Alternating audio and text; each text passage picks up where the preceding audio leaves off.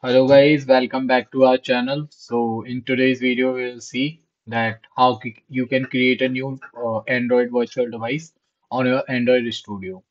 And guys, one more update is that I've already created a video on how to start a virtual device without actually starting the Android Studio. You can start that virtual device within the VS Code. So you can check out that video. The link would be provided in the description. So now let's jump to our video. So for this, first of all, you have to open your Android Studio. After that, you have two options. First one is either on the right hand side, you would see some option, and there you can create simply on the device manager, where you will find a list of the available devices, and from here you can create a new virtual device.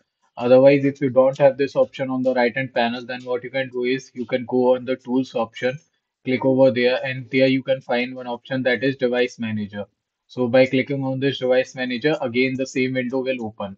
Now after this, what you have to do is you have to go to the create device.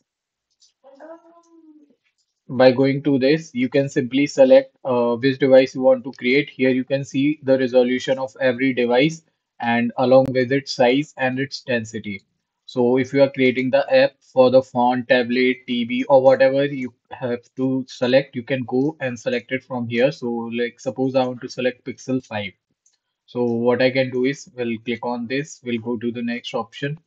Now here guys, what you have to do is go keep it on the recommended until and unless you have any specific requirement. So by keeping it on the recommended, you make sure that your app would be able to run on the maximum number of devices.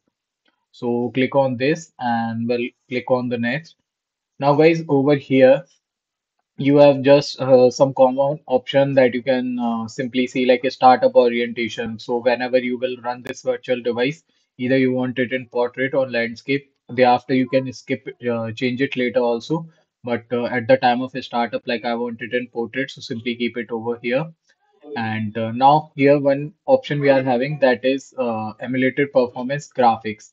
Now here we are having hardware and software. So basically here you can read about it. So if you will click on the hardware, then what's the benefit is that you can, without actually starting the Android Studio, you can use your virtual device without actually starting the Android Studio. And one more thing is, if your computer has a graphic card, bigger size of RAM, and all the configuration proper, then you can choose the hardware. This will be much faster than the software process. Now simply click on the finish, and here we got our virtual device created. Now you can simply select a virtual device from over here. You will get a list of all the three virtual devices, and will simply click on run, and your virtual device will get started. So guys, if you have any doubt or any suggestion, then you can contact us on Instagram, on GitHub, or you can comment down in the comment section. Thank you.